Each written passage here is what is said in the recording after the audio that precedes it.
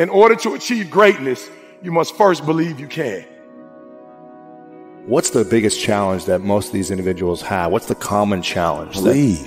They don't believe, man. You know, it's all mental, and people don't get it. You know, everybody wants to say, okay, well, here go 10 steps to, okay, Lewis said do 8, E.T. said do 9. You know, this person says this is 12 steps, and everybody's trying to get the steps without the mentality. You got this. I believe in you. When somebody says, no matter what happens, whether it succeeds or fails, I'm going to be by your side. That's when I have the confidence to do difficult things. Wow. So it's the people in my life.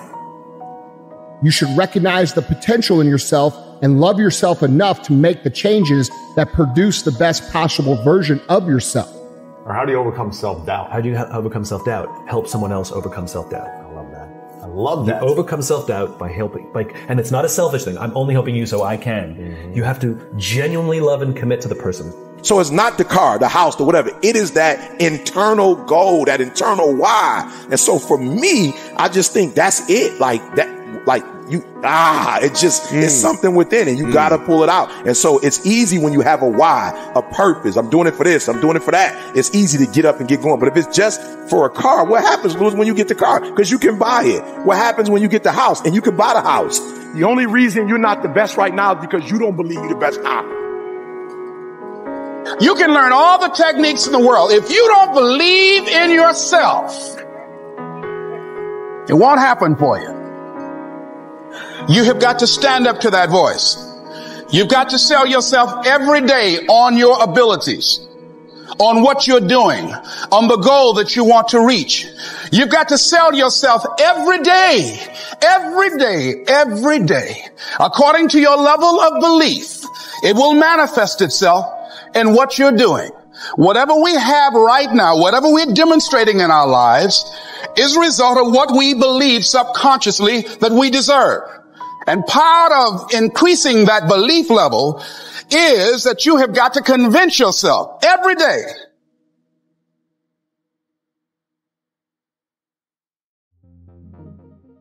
I believe I'm the best there is.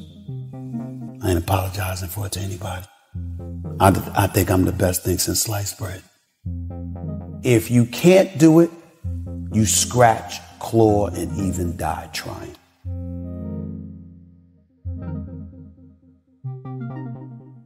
Somewhere I believe that I am not enough, not good enough, smart enough, talented enough, worthy enough, whatever it might be.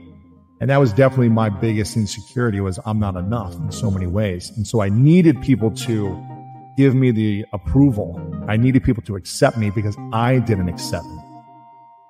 I accept myself fully now. It doesn't mean I'm still not hungry. It doesn't mean I'm still not a work in progress. It doesn't mean I'm still not driven to create results in my life and make an impact and do all these beautiful things.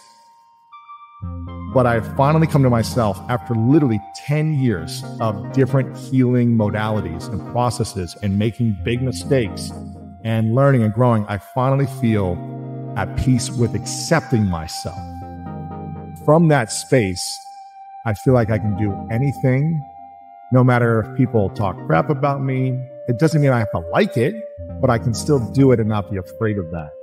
And that's really at the core of the greatness mindset, is identifying which fear holds you back. Because I believe self-doubt is the killer of dreams. Once you start questioning yourself, you already lost.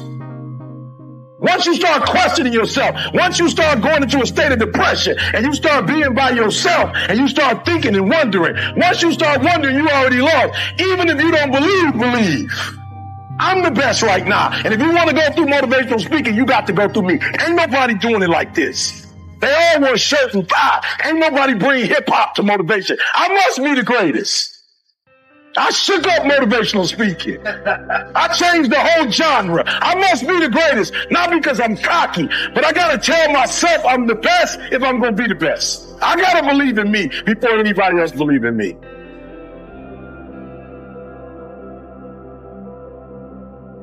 on Christmas morning when I unwrap my camera, I actually don't believe in my ability.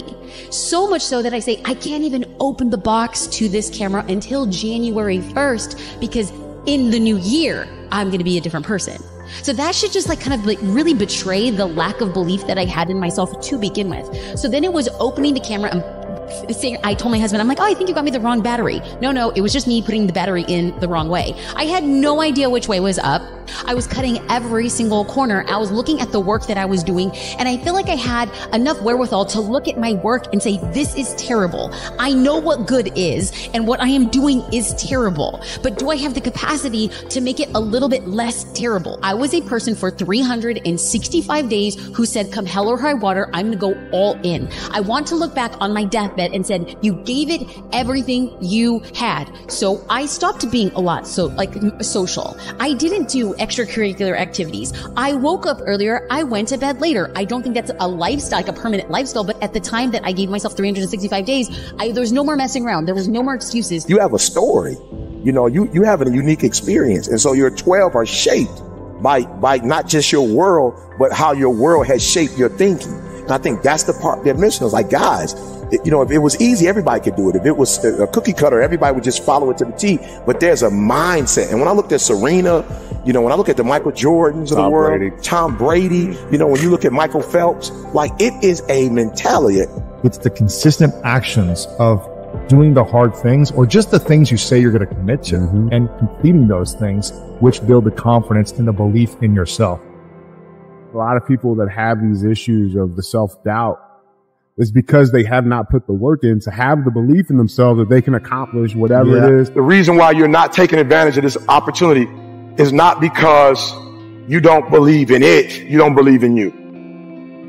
We suck at first, but I just kept going.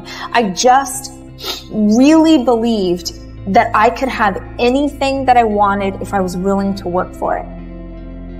And when I was number 20, I started saying, I'm the #1 motivational speaker in the world. And I went to the computer and the world said exactly what I said, that Eric Thomas is #1 in the world. I spoke it, the world heard it, and it activated. Your problem is that you don't believe you belong here.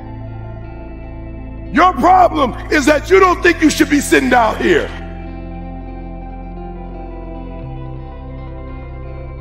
Listen to me very closely. If I had one message to leave you with that's a game changer, is you need to start to believe. And I, for one, I can tell you, in my own experience, my own self-confidence, 100% comes from the relationships that I have. It's not some deep internal fortitude.